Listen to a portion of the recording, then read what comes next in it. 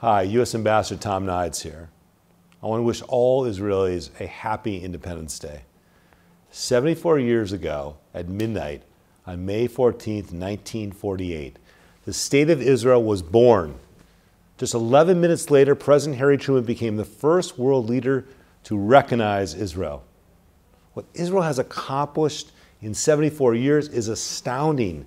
Born into a war of survival, following centuries of hope and longing, Israel today is a militarily powerful, prosperous, innovative, and a diverse, vibrant democracy. The United States was the first to stand by Israel's side and will always stand with Israel. We share an unbreakable bond based on democratic values and steadfast commitment to Israel's security. Israel has come so far, and there is still so much promise to be realized. Happy Independence Day.